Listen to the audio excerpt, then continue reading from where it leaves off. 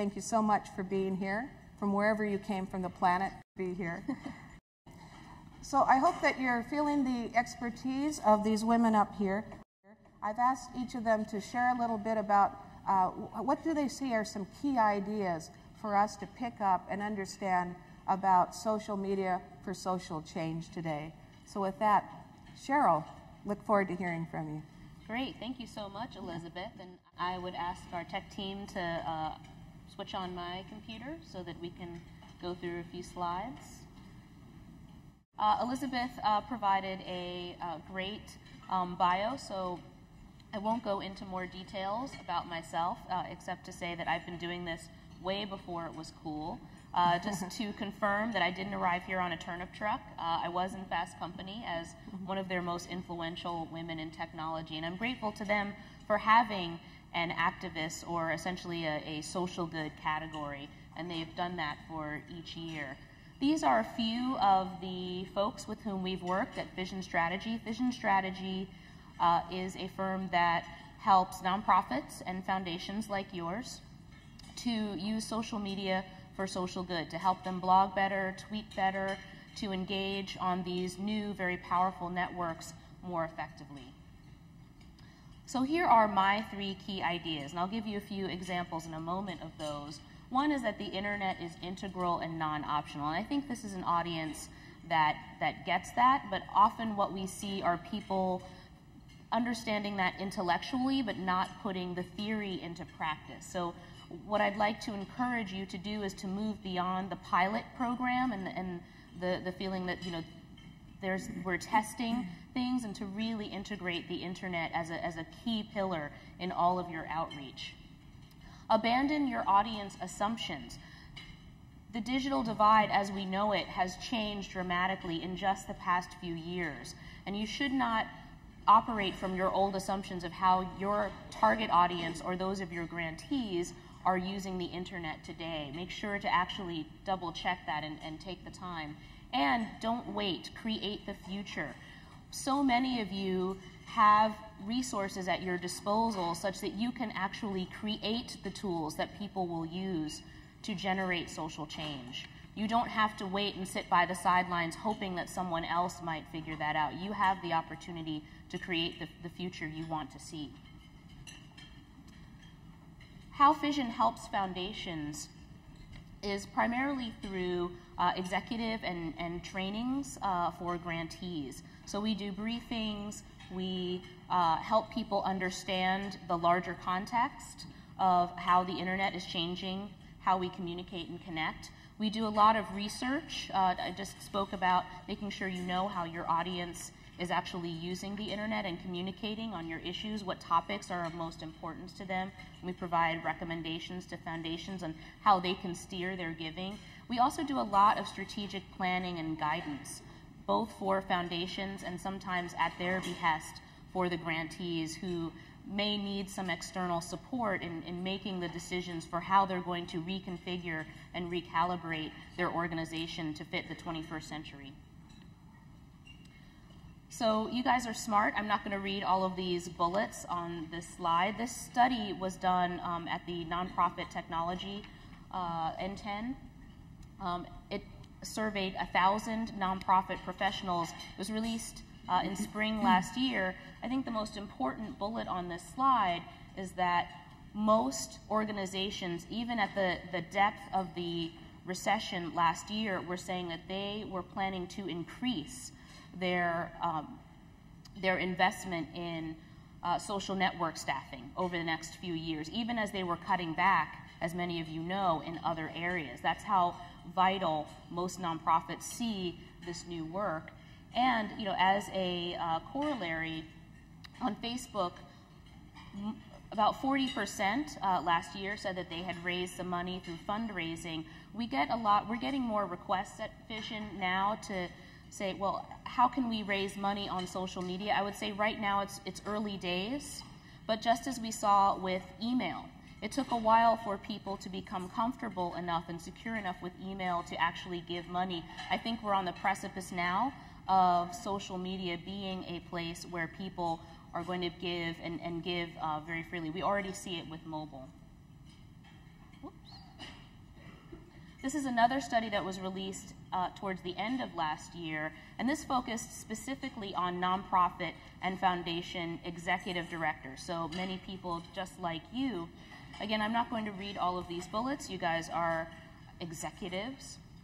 What I will say is that although most of the executives found that social media has been incredibly rewarding for their nonprofits and that they intend to invest more, many of them found that they require deeper expertise, that they are struggling and in some cases flailing a little bit to figure out what's the strategy. You know, we see that this is powerful, we see that we're having an impact, but how can we more effectively use these tools to impact our donors, to work with policymakers, to sway the media into covering issues that are of importance. And that's something that we actually do a lot of at Vision Strategy, is help people to really think through beyond that experimental phase into the impact stage. So we all know that the kids are heavy internet users. Here you'll see some very fresh data from Forrester Research where it says joiners and spectators. Joiners are people who join social networks. Spectators are people who read blogs, watch internet videos. You can see that's pretty persuasive in the 18 to 24 group. But even when you look at the 55 and up group, you can see at spectators, it's very normal now for people even in that older age group to be reading blogs, to be watching internet videos. So, you know, I think it is important to understand that, you know, the future is now. You know, we're here. So you have to make sure that you are structuring your program such that you're reaching all of these people where they're actually participating. The digital divide as we know it is gone. There was a study last year via Pew Internet that showed that if you factor in mobile internet access, African Americans and Latinos are actually more likely to be online than Caucasians. This is a very new development. You know, I think that it is very interesting watching how Latinos in particular are using the internet. They are more likely than whites to use advanced internet, including blogs, internet TV, and they tend to multitask and do all of those at the same time. People often ask me why. I don't know. You'll have to ask other folks. And I think that more study there is needed. There is a recent article in Business Week that showed that new research is saying that as many as 25% of the people in Twitter are actually African American, which is pretty astonishing when you think of Twitter as a global phenomenon. Twitter actually went down last year during the World Cup. You know, there was so many people around the world, and so, you know, given that there is such popularity with a minority audience that many people have found difficult to reach, you know, I think it's really incumbent for you to think through, you know, how are we using Twitter, how are we integrating mobile into our audience outreach. Just a couple examples from our work. One of our clients is Reform Immigration for America. It's the largest coalition working for immigration reform. And you can see here, this is one of the websites that we've done for them. It's highly integrated with social media. What you may also notice here is that there is a way to sign up via mobile. We knew that for that a part of their audience, Asian Americans and Latinos, that reaching them via mobile, especially the younger users, was going to be important early on. We helped them to build a network, a mobile action network, using text messages of 160,000 people nationwide. That has driven hundreds of thousands of calls to Congress. It has driven hundreds of thousands of people around the country to rallies. It's bilingual, about 60% Spanish, 40% are texting in English. So, and we found that when you allow people to call, when you send out a message, people are 6 times more likely to call, getting a text message to call their member of Congress, than they are via email. So it can really be impactful. Similarly, many people are familiar with our work at Moms Rising. We helped them to create a viral video in 2009 that took them from 140,000 members in their email list to 1.2 million in 2 weeks around Mother's Day using this video. That sounds great. What did those folks actually do? The very next year, Moms Rising was working hard on healthcare reform and encouraging moms to speak out. They ended up, through both phone calls, social media contacts, emails, driving 650,000 messages to Congress in support of healthcare reform from moms around the country. Finally, just quick example, One Goal.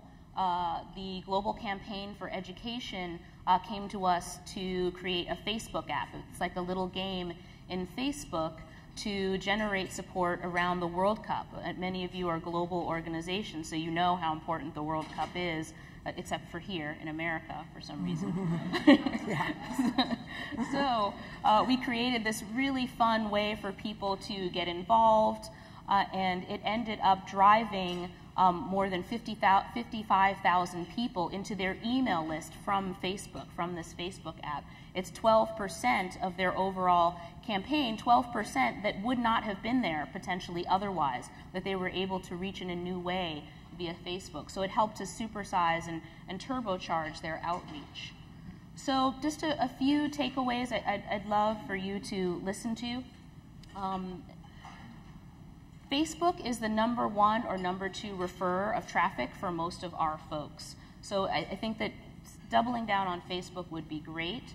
I think that there are lots of ways for you to educate your grantees, to aggregate and showcase what they're doing, and to stop list building and start tool building. Don't wait. Don't sit on the sidelines of this revolution that's happening. You have the power, you have the knowledge that you can share your expertise with the rest of the world using these incredibly powerful tools and reach not just 10 people in a room or 300 people in a room, but 1 million people worldwide. I will finish up with a favorite tool that I like called TwazUp. It's for those of you who may be a little shy right now about Twitter, but who want to see what people are tweeting in an easy manner. I really like Twitter. This is not even just using the hashtag for this conference. This is just typing in Women's Funding Network in twazup.com, and you can see what are the highlights, what are the news, who are the influencers, what are the links that people are sharing. How many of you are moms, just as I'm finishing up? Yeah, did you know that 90% of moms are using the internet in some way, and 50% of them are reading blogs? So I would encourage you to reach out on blogs. There are a couple of bloggers here on this panel, and we're happy to talk to you afterwards about how you can use blogs in particular to reach this new and incredibly powerful audience of moms and mom bloggers. All right, thank you so much. Thank you, Cheryl. Very good.